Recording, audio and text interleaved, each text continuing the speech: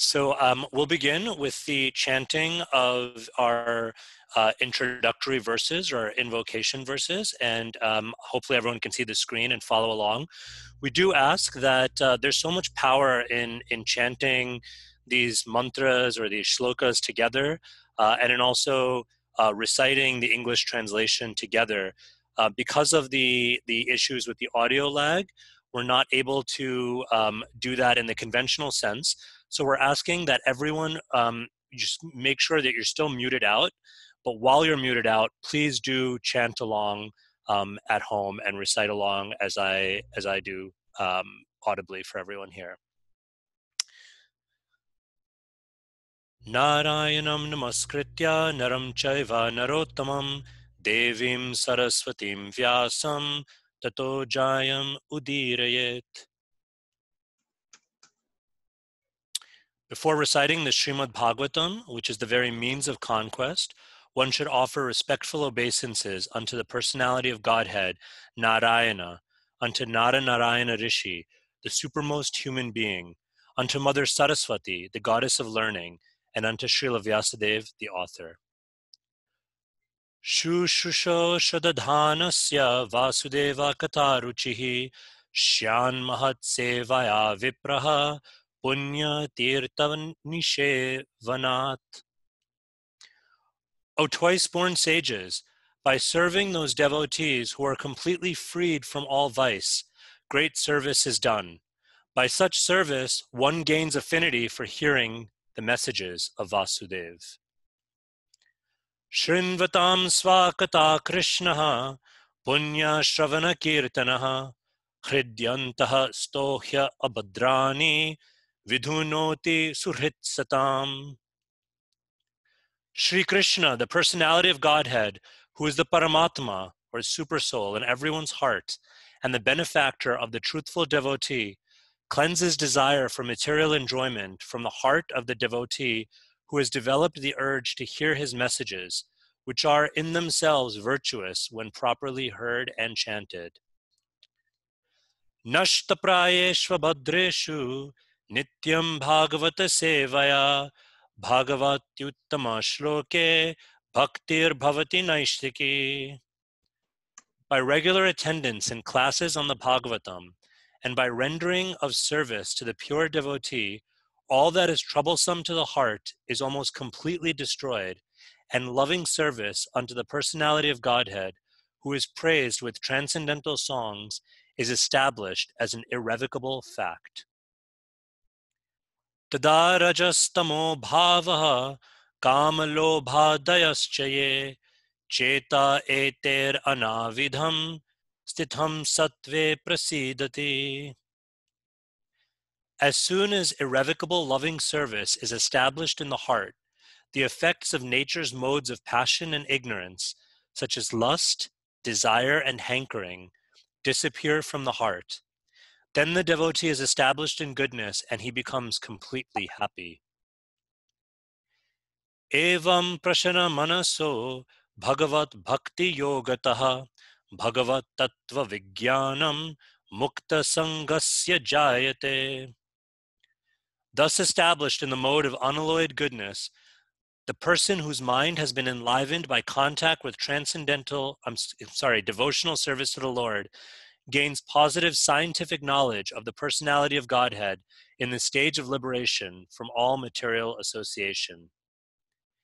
Bhidyate hridaya grantis chidhyante sarva sangshayaha shiyante chasya karmani drishta evatmanishvare. Thus, the knot in the heart is pierced and all misgivings are cut to pieces. The chain of fruitive actions is terminated when one sees the self as master.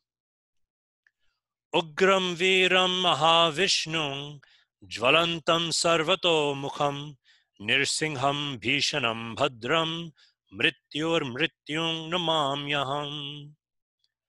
I bow down to Lord Narasimha, who is a ferocious and heroic form of Lord Vishnu. He is effulgent and burning from every side. He is terrific, auspicious, and the death of death personified.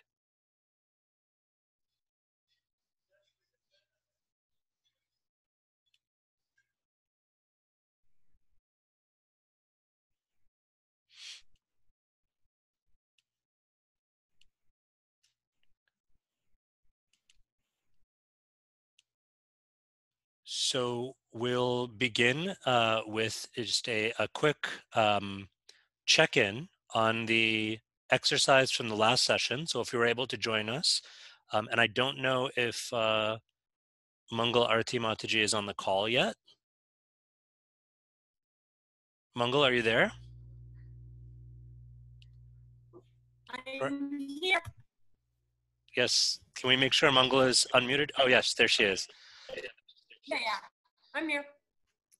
So Mangal, I thought since it was since you led the wonderful session last week, let me just see if I can get this slide loaded up. But if you could maybe take us through a little recap of what the exercise was, and if any of our participants from last week were present today, and are willing to share, maybe we can have a couple of shares of everyone's experience with the exercise last week. Sure. So the exercise from last week, is it? Oh, yeah. Yes, there it is. And it's reflecting on a relationship in which I'm convinced that I'm exclusively right.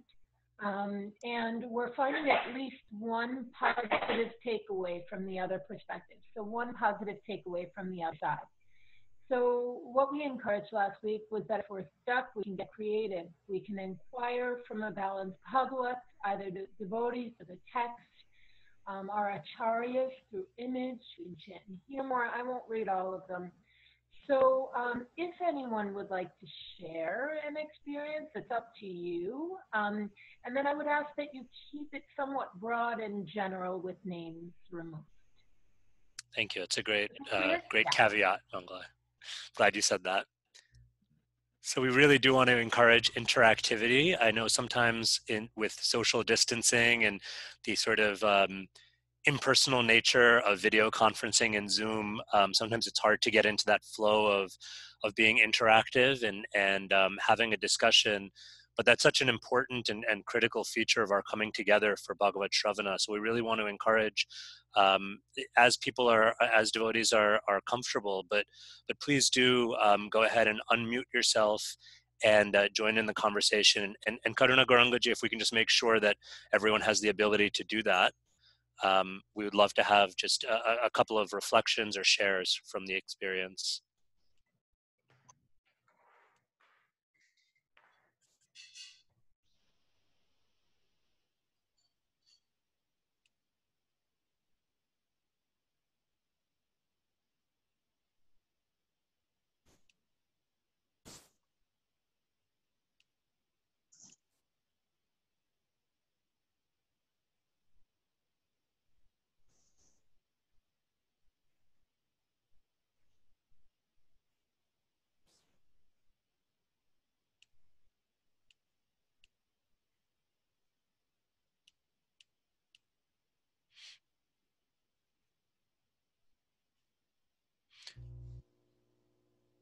So I feel like everyone's a little bit shy.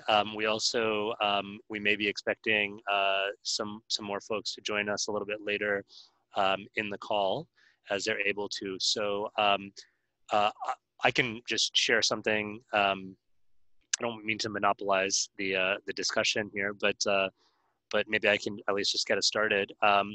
So I really appreciated this exercise, and without going into so much detail because of confidentiality, but I have been experiencing a little bit of a tension with a devotee with whom I actually was quite close and worked really closely on some projects in the past, but feel like we've really developed very different visions. And I feel like I have been very much locked into um, kind of assuming the worst of this person, if I'm being honest, and assuming that their difference in vision for this project was coming more from a place of kind of being dismissive or disregarding the points that I was trying to make or where I was coming from. And so I was really kind of struggling with that. And if I'm honest, I'm still very much struggling with that. But in trying to apply this exercise, one of the things that I tried to sort of meditate on or reflect on was this person's experience. And in particular, this person has actually been through a lot in their own Krishna conscious journey. They're a longtime practitioner of bhakti. And actually, just the more I reflected on, and I know some of the specific experiences that this person went through, both positive and negative, both really kind of amazing experiences, but also challenges. It helped to really kind of flesh out for me not only where this person was coming from, but also just a kind of a newfound respect for you know what they carry with them, and kind of even if I don't always see eye to eye, and I'm definitely not seeing eye to eye with them right now, but just to kind of like respect and appreciate that where they're coming from is not a place of sort of making decisions whimsically or lightly, but actually has a lot of real world experience, and in some ways more real world experience than I do. And it just helped to kind of humble me and remind me that that, as this exercise points out, that there's positive takeaways from recognizing the other person's perspective. So that was incredibly helpful for me. Does anyone else have anything to share either on that point or something related, or anything else, just building off of last week's theme of appreciating the sort of both and appreciating the other perspective?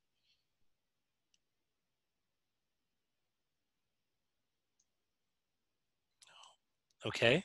And Venkat Bhattaji? Yes. I'm happy to be super brief. If you want someone else to share, but this may feel like a more personal exercise for many people, and so it's totally fine if no one is feeling to share about this at this time. Sure. If you want someone else to share, I'm happy to, but I'm happy to get on with the class and hear from all of you. Yeah, thank you for that. Okay. So we'll go ahead and I'm going to turn it over to Chaitanya Charan Prabhu. I'm also going to stop the screen sharing so that we can get Prabhuji's slideshow loaded up. So just give us a moment, and once again, let's give a very warm, heartfelt welcome back to our dear friend and mentor Chaitanya Charan Prabhu.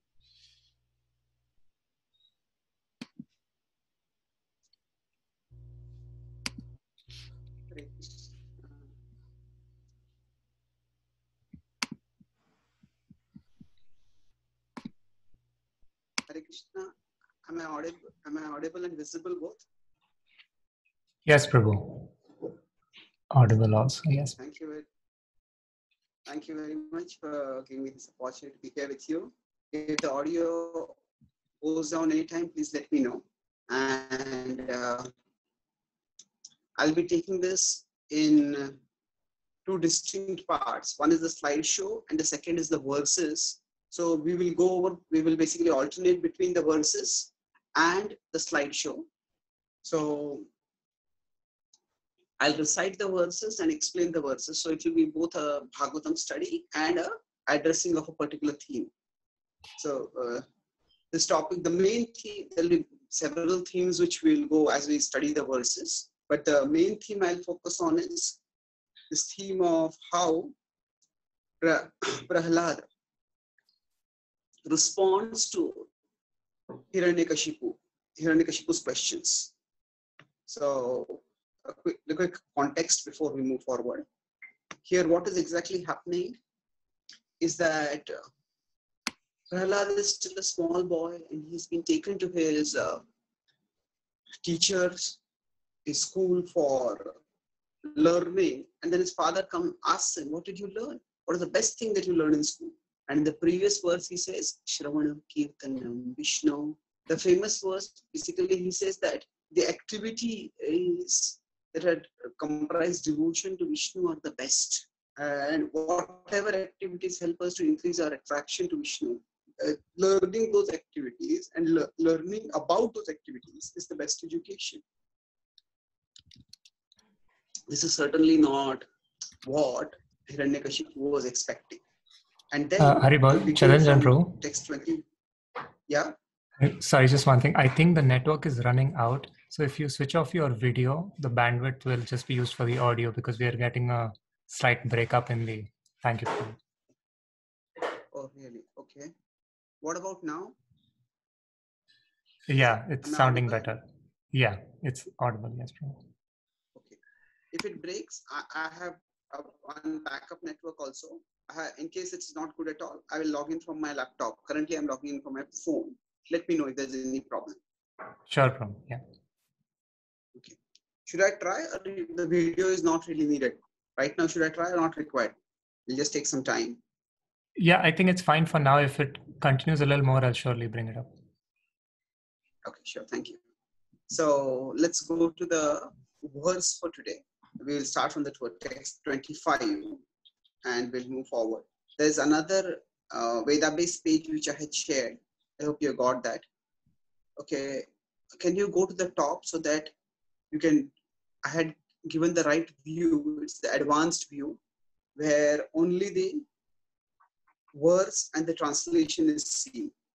Just go to the top of the page. Right up to the top, please. Okay, you're there. This is fine. Just start from 25. You'll just have to move less if the other options are covered, but that's okay. So this is text 25. Can you just increase it a little bit if possible? That can be seen. Yeah, here you could just remove the purport. Yeah, you went to the top. Just remove the purport from there. Remove the translation. Just keep the verse. When you went to the top of the page, just go to the page up fully on that page. Okay. Just go full. You're gone there once. Yes. Just top of the page. Okay. No. The whole page, just the top. Yeah, here. Just unclick the translations. Yeah. No, what did you do? No. Okay, you just want to go advanced view. Uh-huh. In the advanced view only. In the click advanced view. Okay. This one, Prabhu?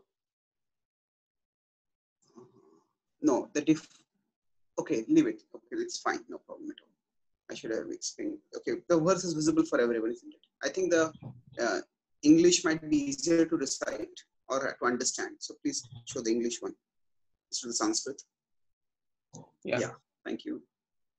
So now here, let's look at what is happening in this. By English, I meant the English transliteration. Not the English translation, but not the Roman transliteration, basically.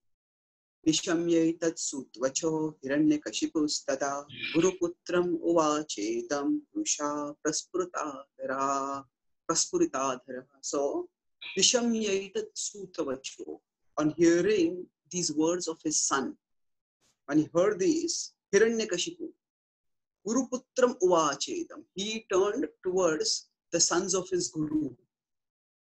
That refers to Shanda and Amarka. So there are multiple generations going on. So his guru is Shukracharya, and they are in some ways, so the next generation is being trained by the next generation.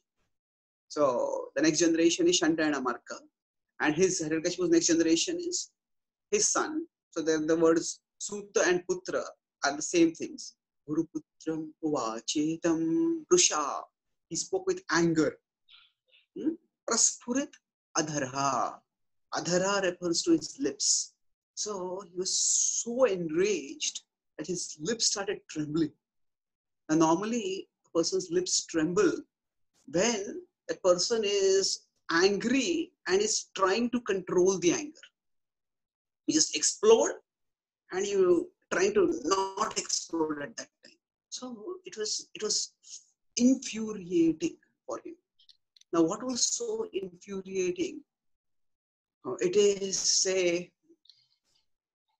there are various kinds of polarizing atmospheres in the world. Maybe, say, between India and Pakistan, there is tension. In, say, currently between America and China, there's some tension. Or, say, in America, between the Democrats and Republicans, there's a tension.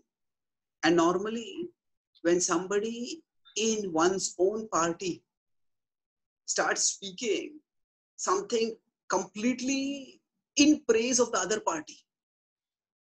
It's outrageous. If in a Democratic convention somebody starts praising Trump, or in somebody in a Republican convention starts praising the Democrats, people will be enraged.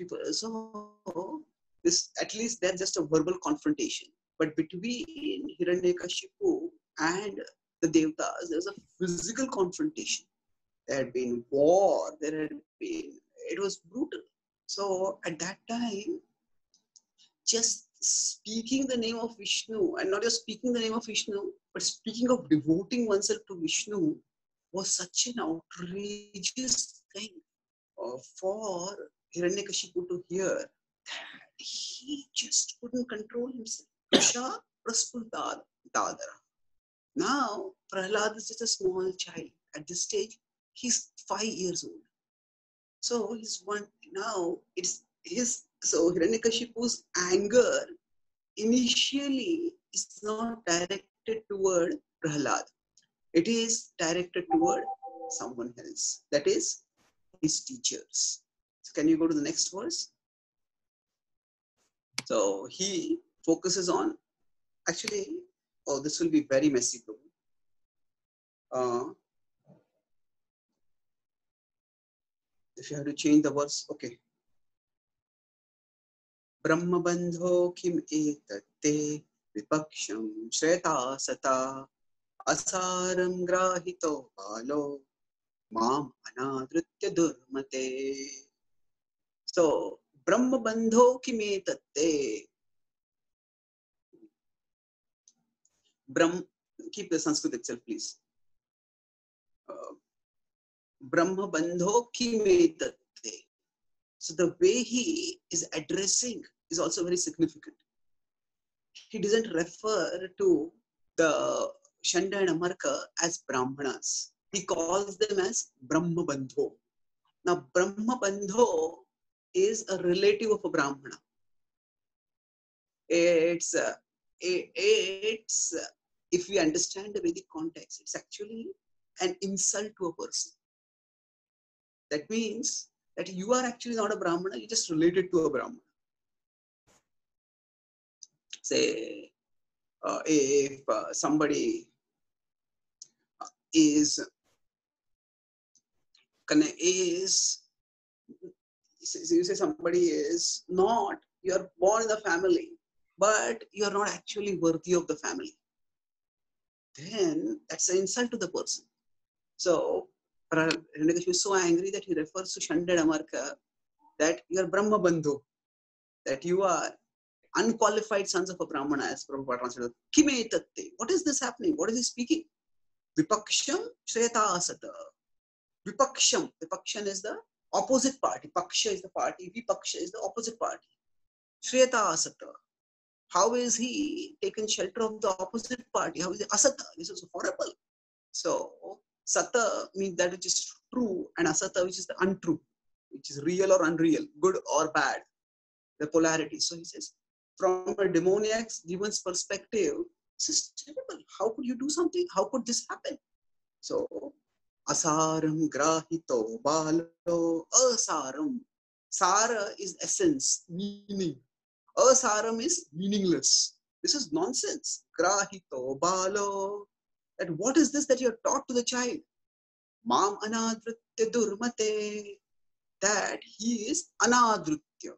Adar is respect. Anadritya is that he's not respecting me. Durmate. And you see, oh foolish teacher, what have you done? Durmate means, it's interesting at this point that he is not condemning his son. He's condemning the teachers of his son. So, Hiranyakashipu talks about a theme over here, which is implicit over here, that the actions of the teacher actions of a student reflect on the teacher. So we'll come to this theme, but let's go to the next verses, and then we'll go to the slideshow. Can you go to text 27? Mam anadritya. So mam anadritya means that you have disrespected me. So you have disrespected me. And however, the praise of the opponent is taken by Hiranyakashipu as a disrespect to himself. How dare he disrespect me like this? So then text 27. Santi asadhavo loke durmaitraschadmaveshinaha teshamudetyagam kale roga patakinamiva. Santi asadhavo loke. There are indeed asadhavo loke. There are people in this world who are dishonest, who are bad people. Oh, it's not just bad. Asadhavo means, here the idea is that they are actually considered good people. They think that they show that they are good people, but they are bad people. Asadhavo loke. Durmaitraha chadmaveshinaha. Durmaitraha chadmaveshi. Chadmaveshinaha means they are inimical. They are not maitras. They are enemies, but they cover up. They take on a garb as if they are friends. Chadmaveshinaha. So what is he referring to? He's saying that you are acting like my friends. You are acting like you are supposed to be the teachers of my son, but you are acting like my enemies. And then he used an example which could be relevant in today's context. Interesting. Tesha mudetya agham kale. So agham, sins of a person. Udetya means they rise, like the sun rises. Uday kale. In due course, a person's sins rise. Roga patakinamiva. Roga patakinamiva. That roga is disease, pataki is sinful. So what is he saying is, a sinful person, that their sins in due course of time manifest as disease in their body. So similarly, your devious mentality is manifesting. Sometimes the sinful person might look healthy, might be wealthy, and might be looking normal. But then in due course, disease comes in their body. So roga patakinamiva. So the idea is, what is he saying? The basic point he's making is that you are double crossing me. You are cheating me. Instead of teaching my son my glories, you have taught him the glories of my opponent, my enemy. And therefore, you are my enemies. Durmaitras. So sometimes when we are reading this Sanskrit, just because we don't usually converse in this language, so often the emotions there don't come out so easily. But actually, if you look at the words being used over here, these are furious words. You are a hypocrite, you are a cheater, you are an imposter, you are a traitor. And he's strongly condemning. Sridhar Swami explained. Sridhar Swami is a prominent commentator on our scriptures. So he explains in his Gita commentary, and he also repeats it in his Bhagavatam commentary, that when the scripture describes stories, the scripture describes stories in the light of the purpose to be served. So it's not that the exhaustive details are described. Just like, say, if we experience something, maybe we experience some unpleasant incident when we go out, there's some quarrel, altercation. Now we might describe that altercation, these two people had a quarrel. We might describe it in 2 minutes. We could describe it in 2 hours. So here just these 2 words or 2 sentences are given in the Bhagavatam. Our Acharya described that Bhagavatam can be elaborated much more also. So these 2 sentences, they indicate the magnitude of the anger of Hiranyakashipu, wherein he is completely holding the teachers responsible and even calling them as traitors. So can we go to the slideshow now?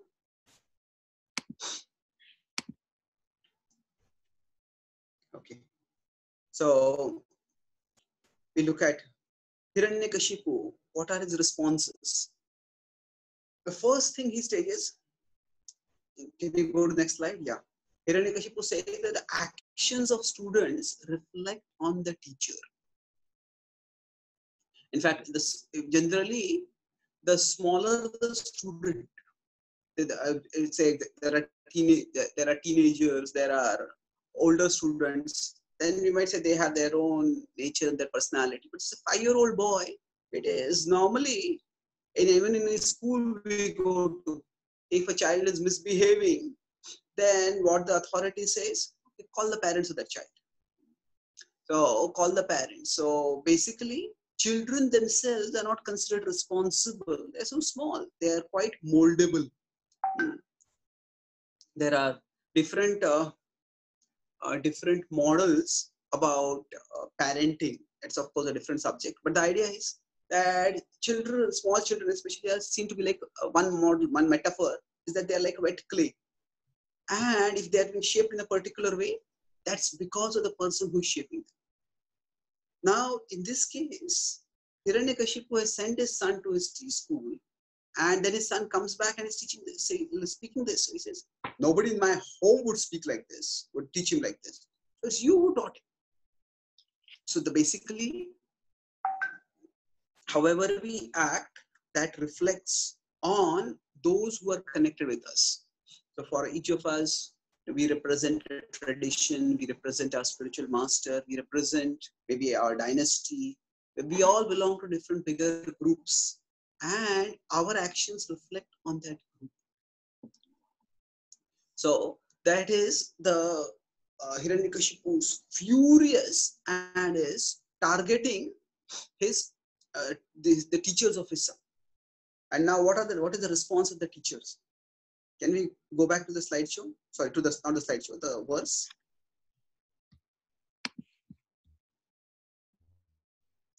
So they respond by speaking only one verse over here.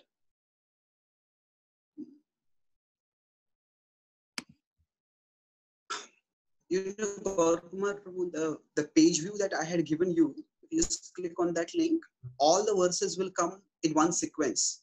You won't have to go like this. You won't have to change the page. You change it now, and next time when you have the slideshow, maybe you can work on that.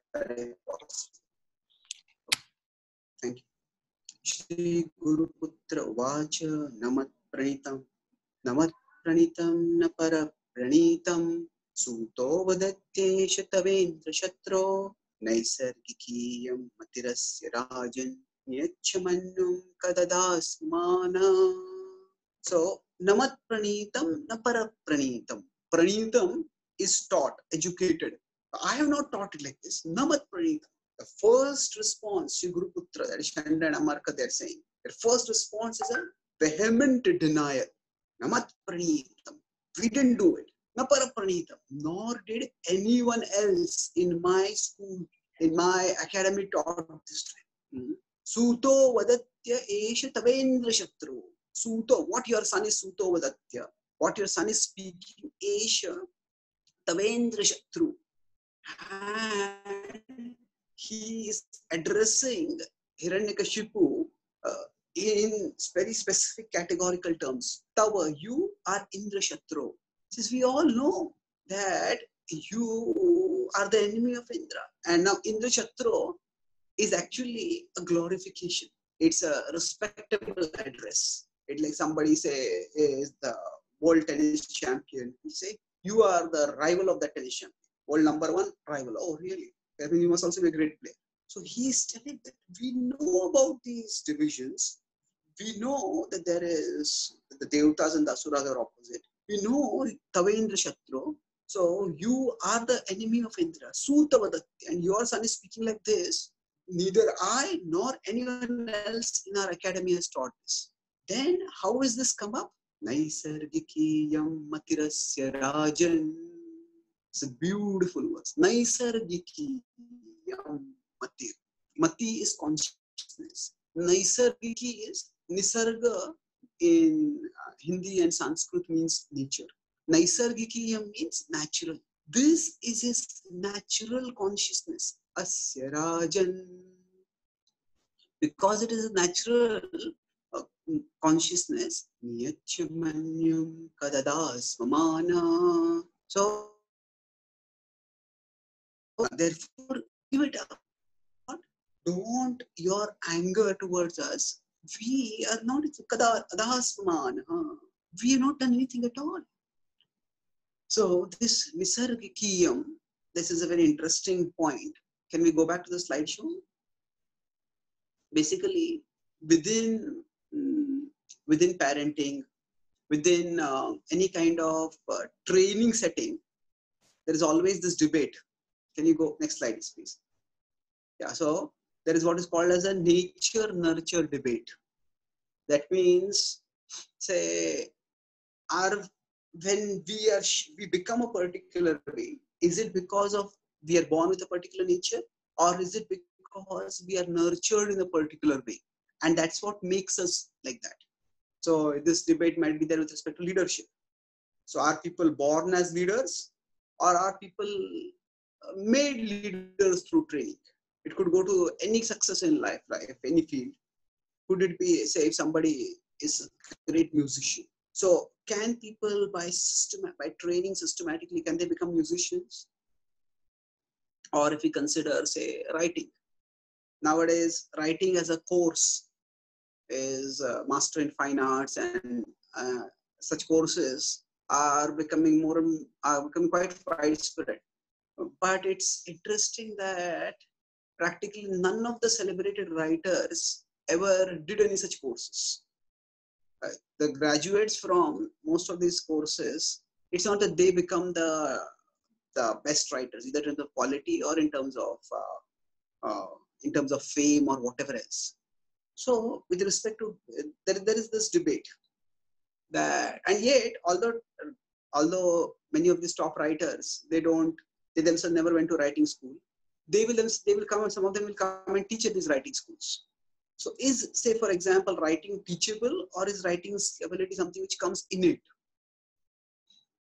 So now from a philosophical perspective, we understand that we are born with a particular nature.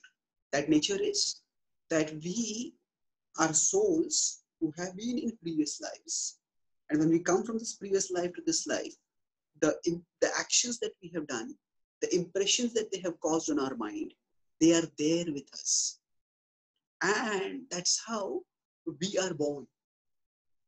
And if parents have multiple children, parents can make out each child is different. Even from the childhood, they can see the difference. Sometimes some children, even all children cry, but some children, they cry in a way that they are going to bring the whole house down.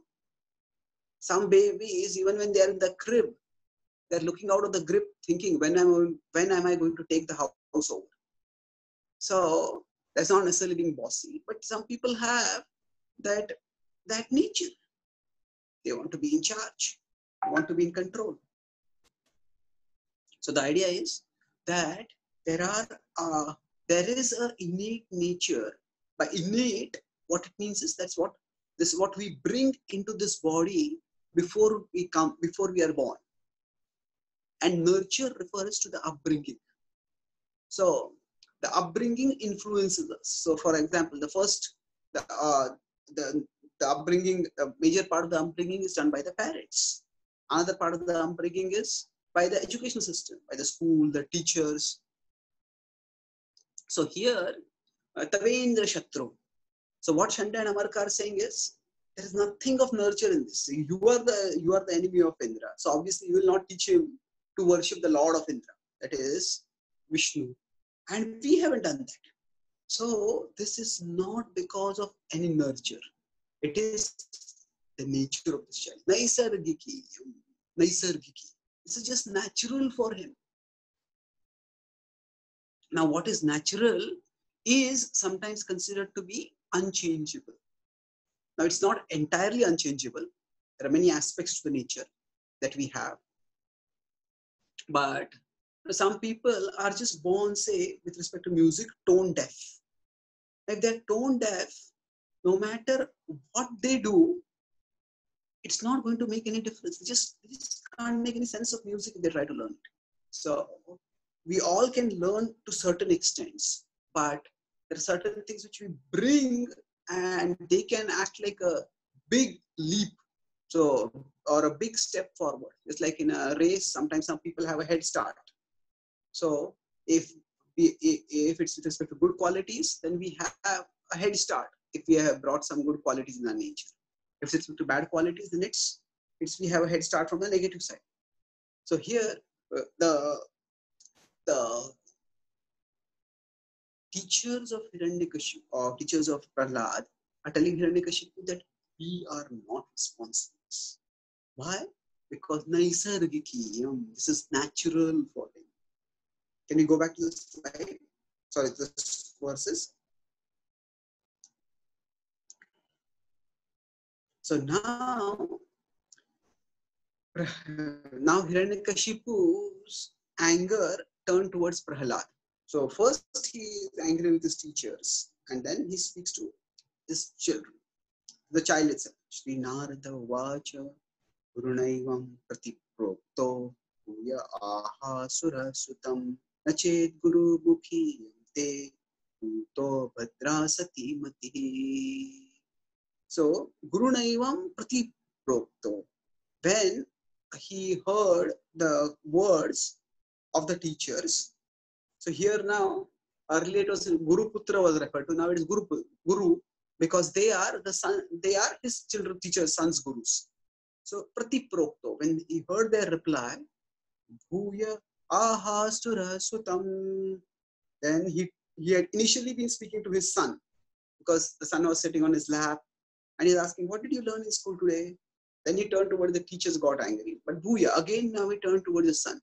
Aha Asura Sutam, the Asura, Aha means spoke to his son. Nache Guru Mukhiyam Te. If your gurus have not taught you this, Mukhiyam means their mouth. If you have not learned this from their mouths, Kuto Abhadra Sati Mati. Then from where, oh Abhadra, oh Bhadra is auspicious, Abhadra is inauspicious one, Asati Matihi. Where has this devious mentality, this bad inclination come in you from? Where does it come from? Abhadra Asati Mati. So now these are also strong words to use toward one's own son, to call a son as an inauspicious one. This kind of things can be, children are very, very vulnerable and impressionable, and if parents speak harsh words to their children, that can cause lifelong psychological damage.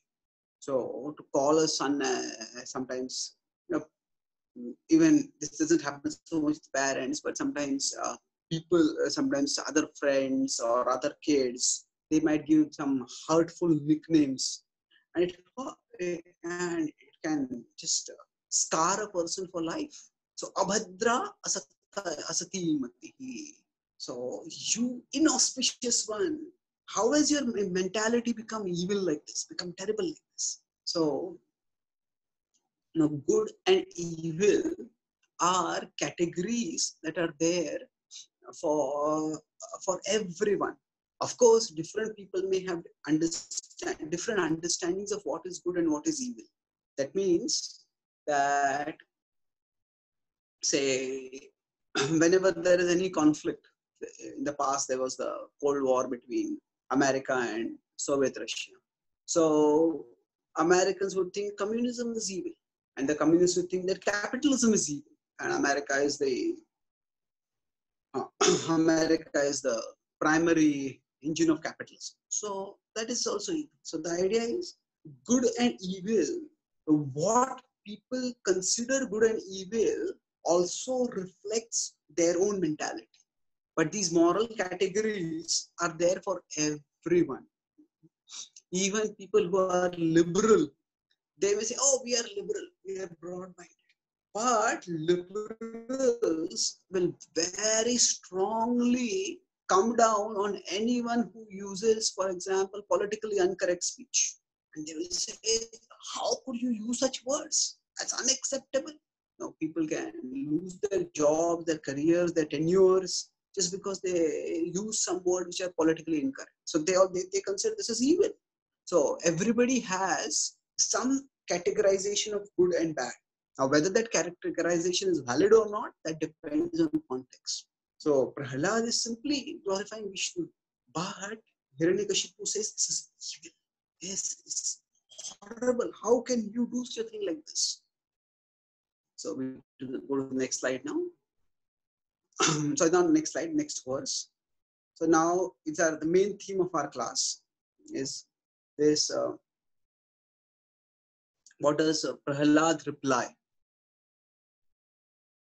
So Prahlad replies by 3 classic verses, which are often quoted by our acharyas.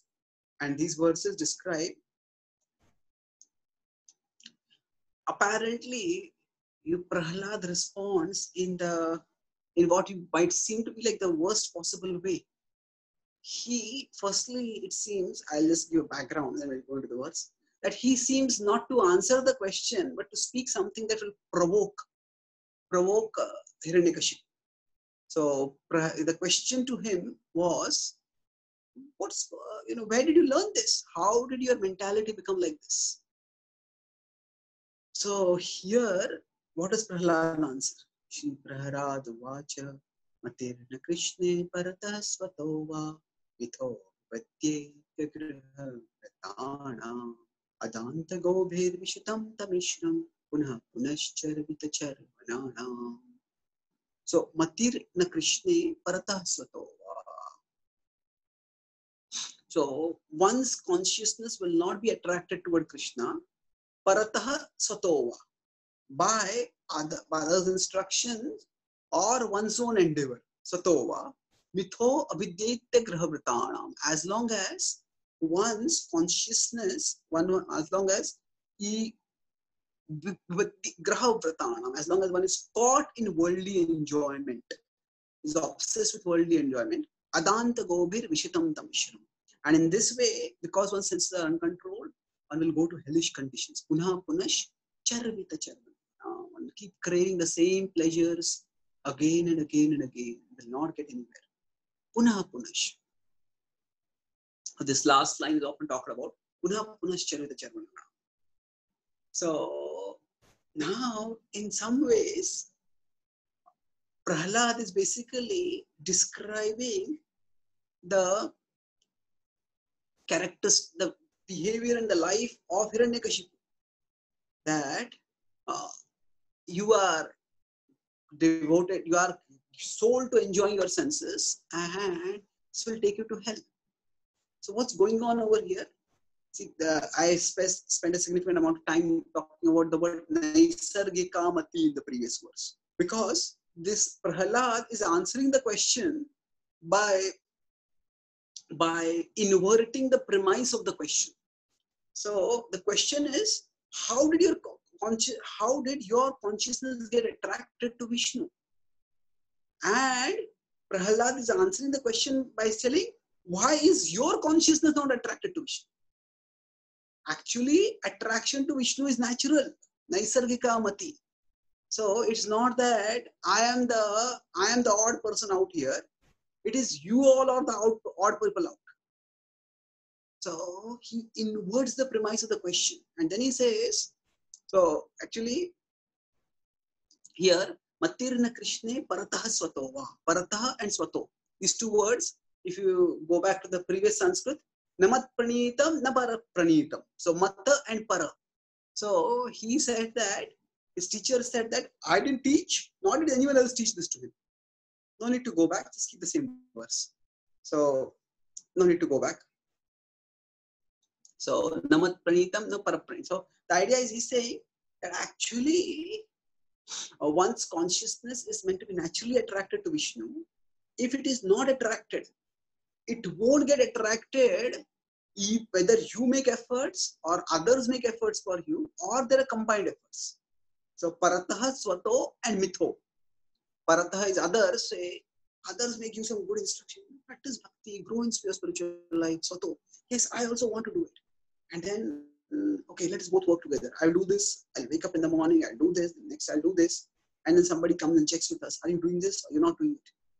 So he says, even then it will not happen. If Graha Pratana, if one is determined to continue enjoying worldly pleasures.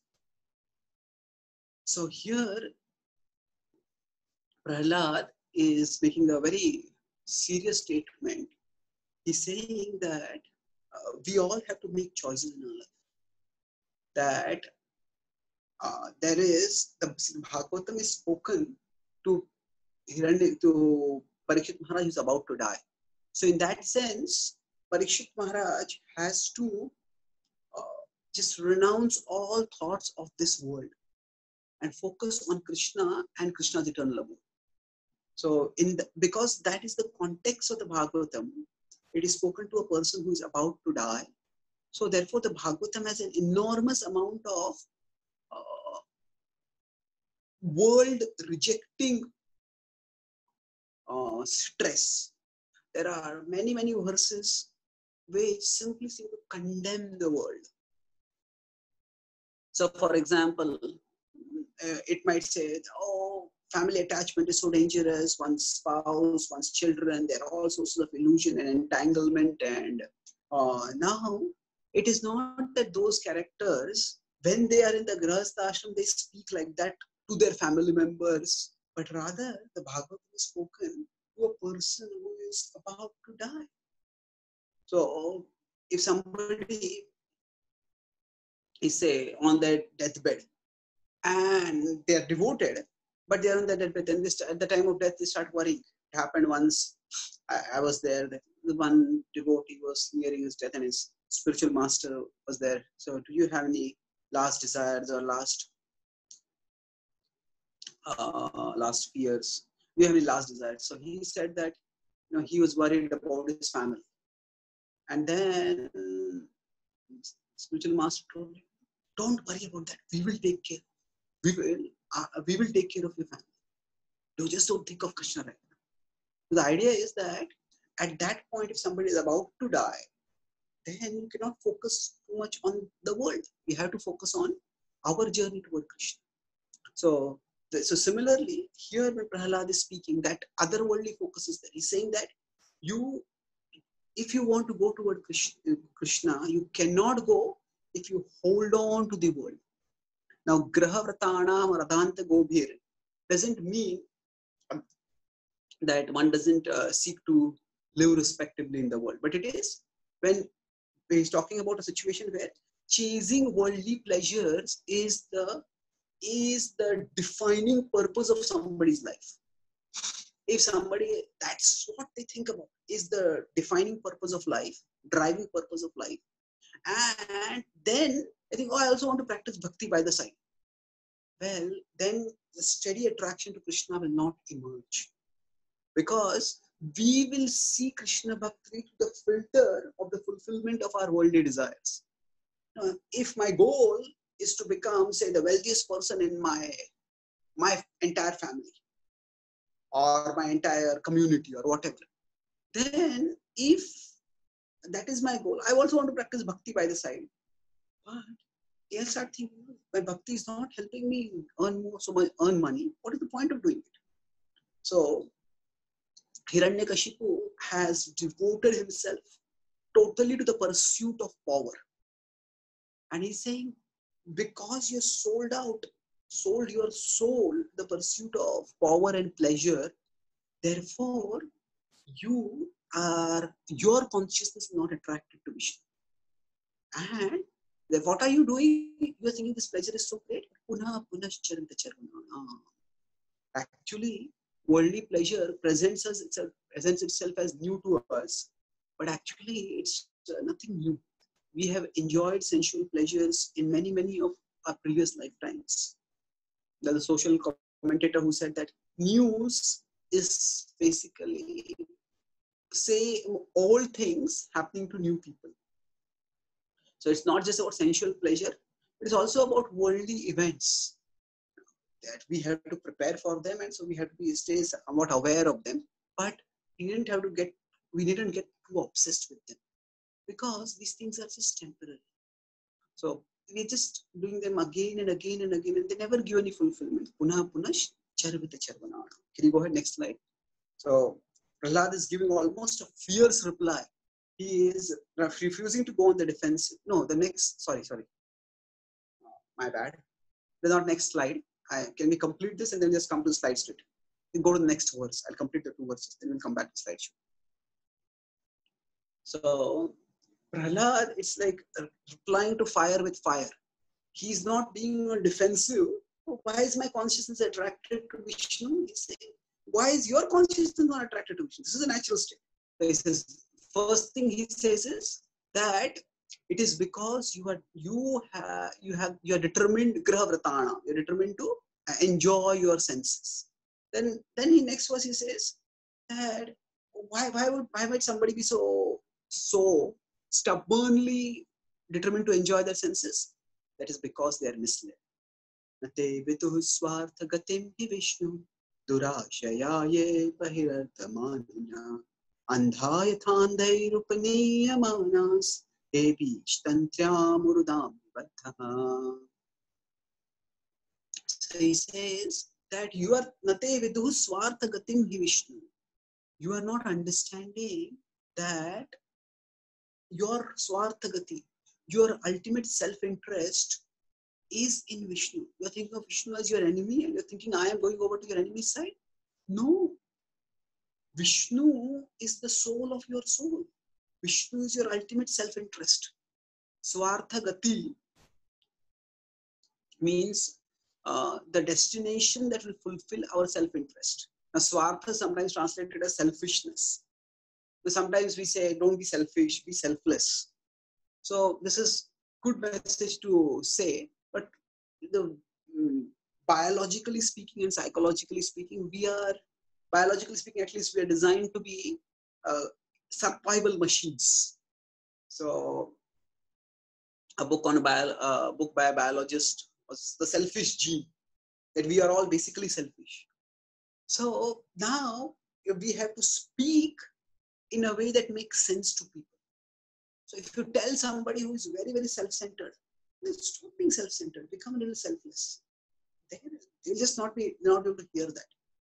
But they say, no, actually your self-interest is in this. So say, what do you mean my self-interest in this? If we can, like most people, they say, what's in it for me? So even when, if we tell people, okay, this is good for the world. Okay, good for the world, let the world do it. Why should I do it? What's in it for me? So Prahlad, although he seems to be provocative, he's actually trying to speak in a language that Hiranyakashipu will listen to. He's saying that actually you are interested in yourself. Yes, but your self's interest, your true self-interest is Vishnu. And if you are thinking differently, that is because durashayaye bahirarthamanina. You are not understanding that Vishnu is the whole, you are his part, and by satisfying Vishnu, you yourself will be satisfied. But not understanding this, bahirarthamanina. You are chasing after external things. Durashaya, but external search, chasing for externals, is never going to give any satisfaction. Bahirarthamanina. That we think the externals are what are important. They are valuable. They are what really matter in life. And those who think like this, andhayathandhair upaniyamanas. Andhayathandhair. Just as if a blind man leads another blind person leads another blind person, they will all be misled. And what will happen to them? Tepi ish tantriyam urudam nibat. They become bound by the force of illusion. Ishatantriya is, they come under control of the force of illusion, which is controlled by the Lord. Urudam nibaddha, and they're very, very difficult to give up. So, what is Prahlad doing over here? The 30th text was, he said actually, attraction to Vishnu is natural, but you are not attracted because you are so materially attached. Now, why are you materially attached? Because you have been misled. Now, of course, Prahlad is doing something very sensitive over here also while he's speaking. Generally, there is first person is I, second person is you, third person is they. So generally, if we want to connect with the audience, then we don't say, you do this. No, we should all do that. We all can do this. So we don't speak down to the audience, but rather we speak with them, we join them. But if you want to bash someone, you people are all foolish. No, what we do is, we use a third person. The people who think like this are not very intelligent. So what happens is, now the audience might also have people who think like that. But if we say you think like this, it's a direct attack on that person. How dare you criticize me? Hey, yeah, people think like that. Am I like that kind of person? But the ego is not, the wise person will understand what is being spoken, but it can be spoken without agitating the ego. So Prahlad, what is he doing? He is not using the second person at all. He's using the third person. So there are people who are materially attached, and their consciousness never attracted to Vishnu. Now, why are they so materially attached? Because they have been misled. And because they're misled, the andhayathan, the blind led the blind. And then they got so covered by illusion that they don't understand things only. Isha tantriyam purudam nibaddhaha. They're bound by the forces of illusion. So in a sense, he is telling Hiranyakashipu, it's not that you are to be blamed, rather you have been misled and then you have been covered over by the force of illusion. And then in the last verse, which we'll be discussing today, can we go to 32nd verse? He says, if somebody is covered by illusion like this, what is the way out of that illusion? And Naisham Matistavadu Kramangrim Sprishyatyanarthapagamo Yadarthaha Mahiyasam Padarajo Vishekam Nishkinchananam Navranita Yavat. So Naisham Matis, the Mati of these people, na Esham, Tavat Urukramangrim, unto Urukram Angri, unto the lotus feet of the Supreme Lord, who is called Urukrama, one who can take giant steps. That can refer to Vamanadev, whose 3 steps cover the whole universe, or it can refer to Krama, can also refer to deeds, one who can do extraordinary deeds generically. So the consciousness will not be attracted to the Supreme Lord. Sprishyatya anartha pagamo yadarthaha. So anartha apagama. The anarthas will not disappear from the heart. So bahir arthamaninaha, one who think that the externals are what matter in life. To bahir artha is anartha. It is undesirable in life. Anartha pagamo yadarthaha. So those anarthas will not go away till what point? Unless one bathes oneself in the dust of the lotus feet of the great souls. What are the characteristics of the great souls? Nishkinchananam navranita yavat. Those who are nishkinchana, those who have no attachment to anything material. So what Prahlad is saying is that attraction to the material will not decrease unless we submit to those who have no attraction to the material. Those who have devoted themselves to the transcendental, if we submit to them, then our worldly attachments will go away. So actually, Prahlad is in 3 verses succinctly describing Hiranyakashipu's predicament and is also offering a solution. And he doesn't tell who has done this, who has taught him this, why is his conscious naturally attracted. He doesn't say that, oh, Narad Muni taught me in the womb. He doesn't want to get his teacher into trouble. So he tells this, he mentions this, we could say indirectly, to his students, to his father friends, not students, the co-students, but we will see that in the next chapter. But in this chapter here, Prahlad is not trying to get himself off the hook. Oh, I'm an innocent child. Narad Muni taught me this. That's why I don't be angry with me. Just blame Narad Muni. He does not mention Narad Muni at all. What does he do? He gives a philosophical answer, but he gives a hint of the solution. He says that I heard from Narad Muni. So now, Pada Rajobhishekam, to bathe oneself in the dust of the lotus feet, actually, it essentially means, it means having a service attitude and serving the great souls. Serving the great souls can be literally doing some seva for them. It can also be hearing from them. It is said that the what blessings come from the dust of the lotus feet, they also come from the words from the lotus mouth of the great souls. So if we hear their words and try to understand and apply those words, hear them in service attitude, the same purification can also come. So let's go to the slideshow. So this is the discussion that was there on the scripture, 25 to 32 verses. First, Hiranyakashipu says that, why are you teaching him like this? And they say it's not because of us, it's Prahlad's nature. So now we will try to see how Prahlad responded in terms of practicals. So here there was a concept which I was going to speak, but I don't think, can you go ahead? Skip this. It's not be so clear. See, broadly, there are three kinds of responses we might have. So whenever any situation comes in our life, we might be assertive, aggressive, or passive. So assertive response is in the mode of goodness. Aggressive response is in the mode of passion. And passive is in the mode of ignorance. Essentially, I say if somebody criticizes us, somebody attacks us, so passive means we just let the other person walk over us. Oh, okay, what can I do? You're powerful, I'm powerless. We just let the other person walk over us. And we let ourselves be victimized and traumatized by that person. That is unhealthy. Now, the aggressive response is, you did this to me, I will do this to you. If I can't do this to now, right now, I will get power and I'll hit back at you.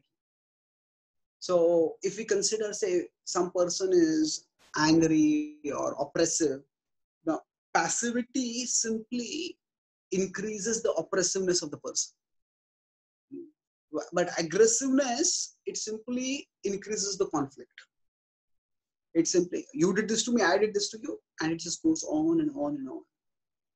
So what we need to be is assertive.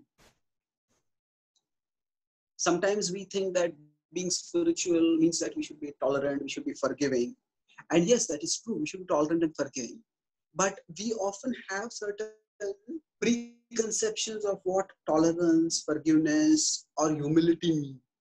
And based on those preconceptions, we might choose a response that is passive. And you may think that actually we are being spiritual, but we are not being spiritual. We are simply being passive. We are acting in the mode of ignorance and thinking that we are acting in a transcendental way. So basically, can we move forward? So humility. So Hiranyakashipu was of course arrogant. He thought that he deserved worship, he deserved respect. And Prahlad was humble. We understand that they are black and white characters. But Prahlad's humility doesn't come out as passivity. So how does his humility come out? Can you go ahead? The humility is not servility. It is not that, you just become a servile fawner of the other person. That is not a sycophant. That's not humility. The essence of humility is that the ego doesn't come in the way of our service. That means if for my service, I have to take a particular stand, I will take that stand. But if, say, somebody is insulting me personally, I'll tolerate it. But if somebody is interfering with my service, then the service has to be done. And I will not let my ego determine the response. You spoke this to me, I'll speak this to you. No, not like that. We can look at this in Srila Prabhupada's life also. In Prabhupada, often we hear of him and we may think of him as a Simha Guru, as he said his spiritual master was, and he himself was. Simha Guru means the lion teacher. That he was very strong and cutting. But it is not that Prabhupada was always like that. But the point of Prabhupada was that whatever was required for doing his service, he did that. So there are times in Prabhupada, for example, if you read his book, Easy Journey to Other Planets, he is speaking to scientists, and he speaks in a very very conciliatory, very appealing tone. He says, we would like to submit to our scientist friends that there is advanced knowledge even in the Vedic scriptures. So we beg to submit. Prabhupada would often use that phrase, we beg to submit, or I beg to submit, something like that. So we might say that is just the usage of English that Prabhupada learned at that time. It could be, but Prabhupada used that still. He didn't have to stick to that convention. So the idea is, Prabhupada, there was humility at times, but that does not mean that he did not take strong positions. So for example, when Prabhupada came to India, and there are many programs being organized. So the devotees had, some of his female disciples had gone to Jaipur to get a set of deities. Right? Jaipur is the place to get deities. So when they would go to while they were waiting for the deities to be made, they would go to the Delhi to the Radha Govind temple, and they would do kirtans over there. And in that time, in the 1970s, these Western women wearing saris and doing Hare Krishna kirtan, it created a sensation. And many of the patrons of that temple, they came and talked, and they were very impressed by the sincerity and the devotion of these ladies. And then they said, what can we do to serve you? Says, get our spiritual master here. And so organize some programs for him. They said, we'll happily do this. And they organized grand pandal program. Prabhupada was so pleased. And Prabhupada was proud of his disciples. He said that, these ladies, they are so amazing that they just went there to do some meetings, and now they organized a big program for me. He wrote in his letters and spoke to his guests about how resourceful his disciples were, and especially in this case, how even his female disciples were doing extraordinary things. So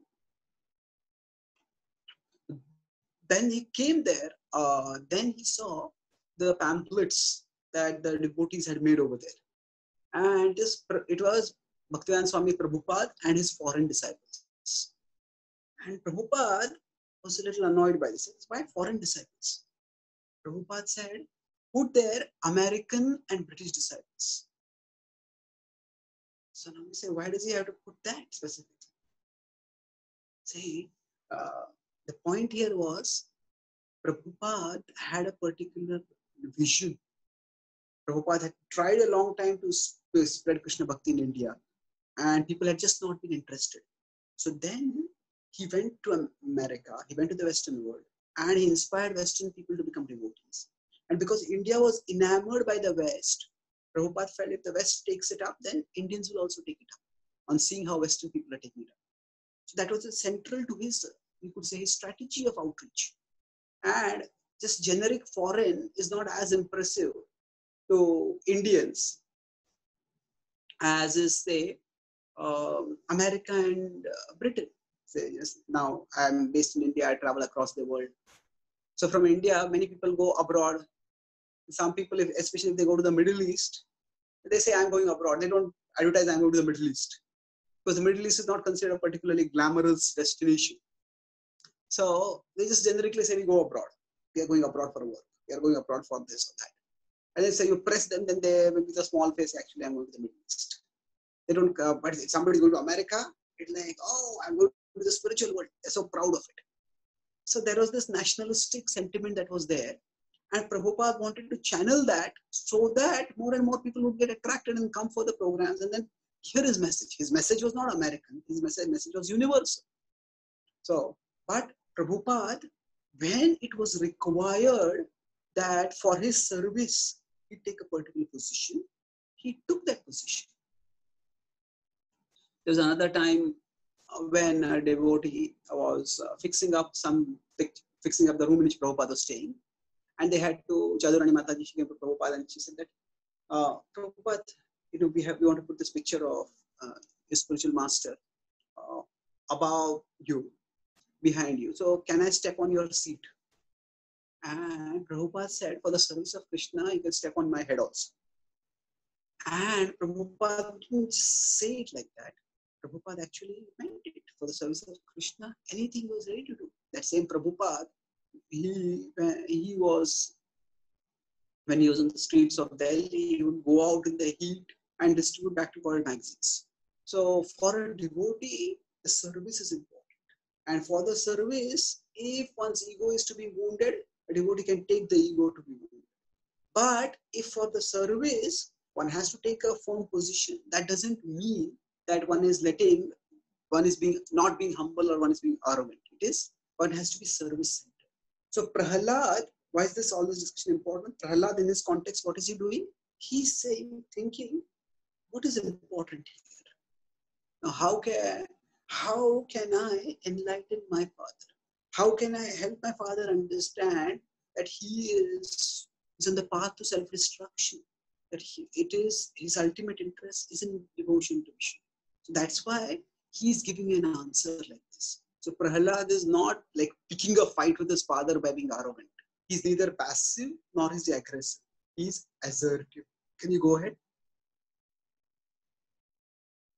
He's being assertive. And when we are assertive in this way, essentially what happens by this is that sometimes being assertive means we may speak strong words. So it's like performing surgery. The surgery has to be performed with care. So sometimes we have to cut through people's illusions, but it's like surgery. Sadhu's words are said to be like a knife, surgical knife that cuts, but it has to be done carefully. When nothing else is likely to work, surgery is never the first go-to treatment. Try other treatments, if none of them work, then do surgery. So like similarly over here, Prahlad is doing this.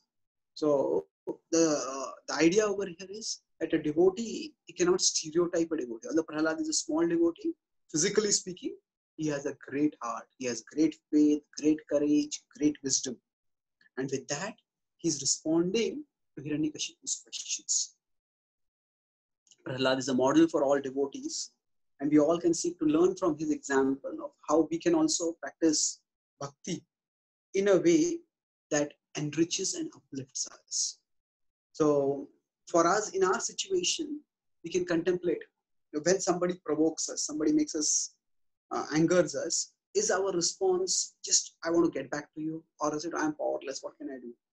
But is it that, okay, what is my service over here? What is my purpose over here? And how can I respond best so that my purpose is served? If you keep that thought in mind, you'll be able to find a constructive way ahead. So I'll summarize what I spoke today. So we talked about the conversation between Prahlad, between Hiranyakashipu, Chandamarka, and Prahlad. So it began with Hiranyakashipu first holding Chanda and Amarka responsible. So the behavior of children, often their guardians are held responsible for that. Chanda and Amarka disown responsibility by saying that this is natural for him. And then we discussed about nature-nurture discussion. Then Naisargiki Huti. And then I discussed about, okay, it's natural, what does it mean? So we discussed about how Prahlad's answer is assertive. He answers that actually that this is natural even for you, but you don't feel this natural attraction to Vishnu because you are misdirected. Because your consciousness is misdirected, because of being materially attached, because of being misled. But if you submit to devotees, you can also be led properly. And we concluded by discussing about aggressive, assertive, and passive behaviors. And humility doesn't mean servility. Humility means to not let our ego come in the way of our service. And by focusing on our service, we can respond appropriately to provocative behavior from others. Thank you very much. Hare Krishna. So are there any, so there is this exercise.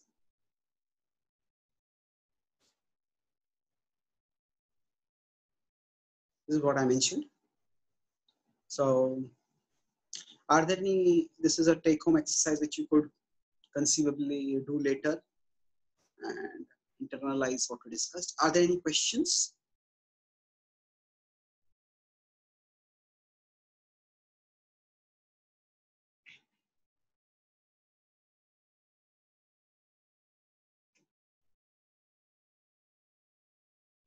Hi, Krishna Prabhu. Hare Krishna, Dandavad. Dandavat Pranams. This is Yadanath Das. Haribol, Idanathro, good to hear from you. Humble Hare Krishna. obeisances. Hare Krishna, please accept my humble obeisances. Glory to Prabhupada. Obeisances. Thank you for I have another.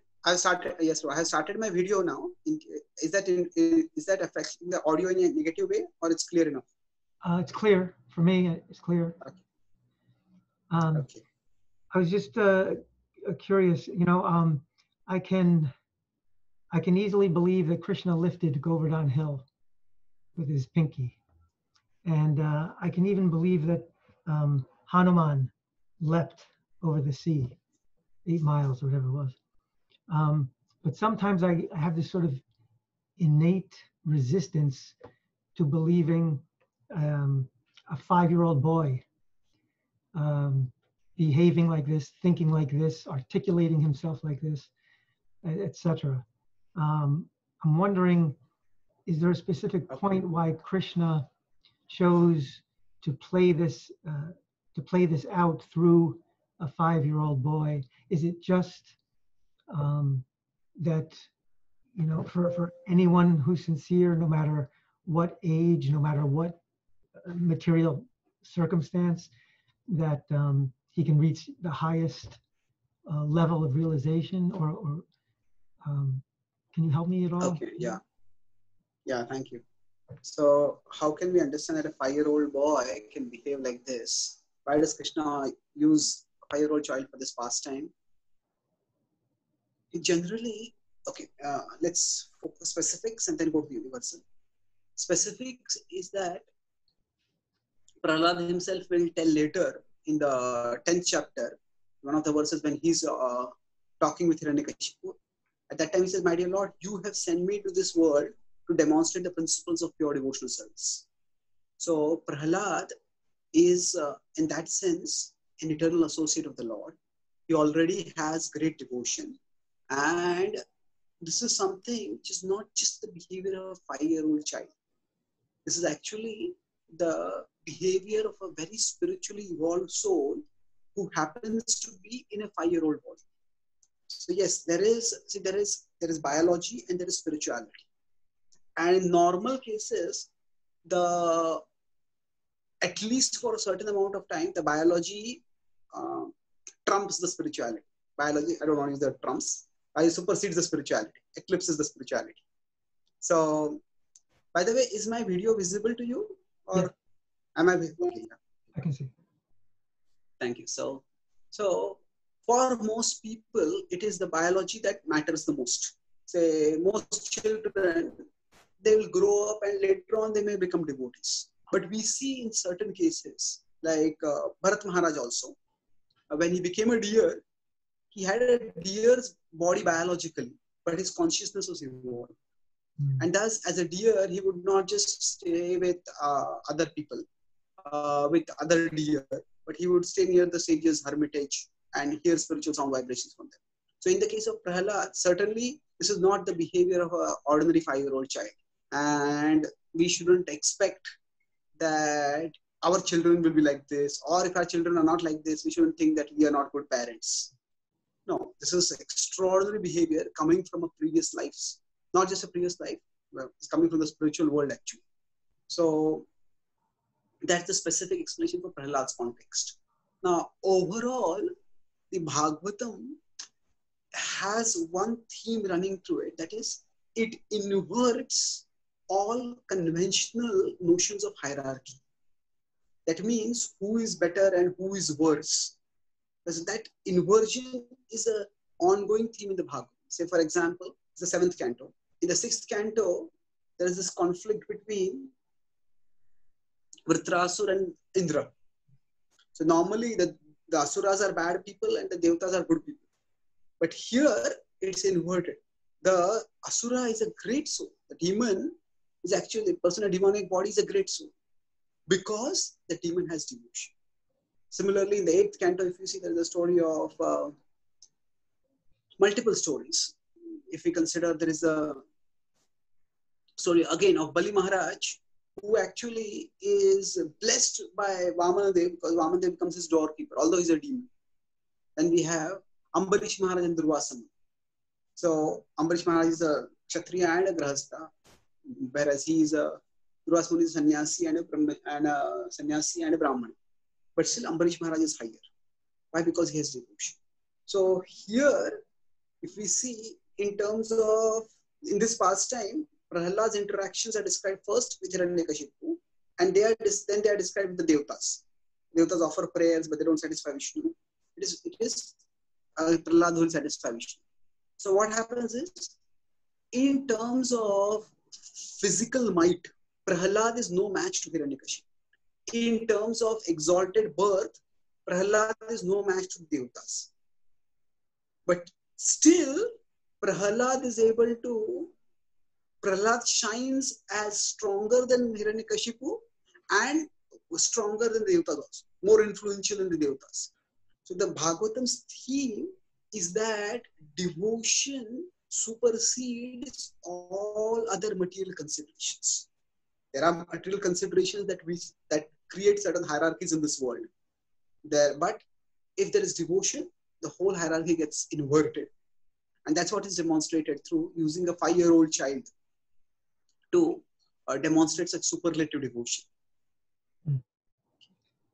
Thank you very much. And lastly, I would just like to thank you for your perspective on sort of, for lack of a better phrase, householder bashing. That it's whole every time I'm spoken, someone's about to die. So that's, I really appreciate that perspective. Thank you. Happy to be of service. Do we have time for any other questions? Sure, we can hold a minute or two for any additional questions, reflections, shares, if anyone would like to share anything.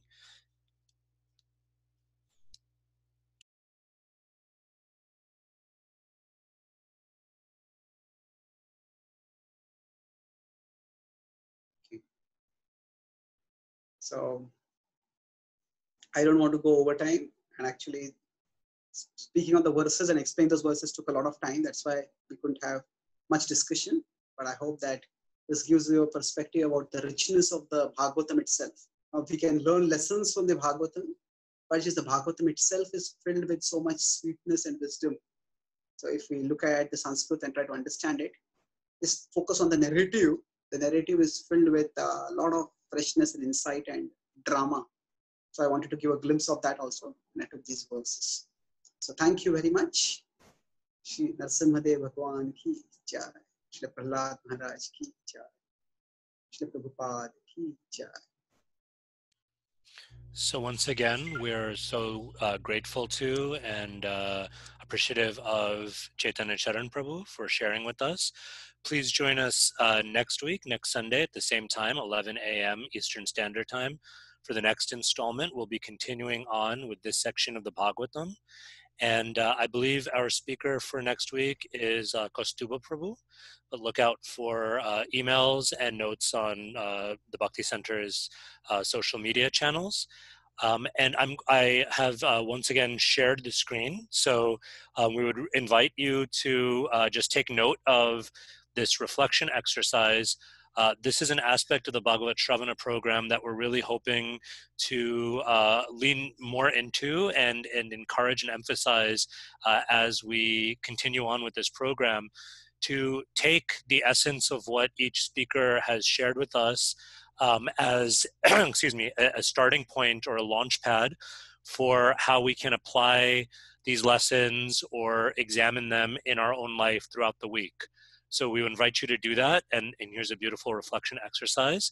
And we hope you're able to join us again next week, where we can perhaps return to this reflection exercise and continue on in our wonderful journey with Prahlad Maharaj, leading up to the divine appearance of Sri Nrsingadev. So thank you all so much. Grantaraj Srimad Bhagavatam ki jai, Srila Prabhupada ki jai. See you all next week. Thank you very much. Hare Thank Krishna. you very much. Hare Krishna.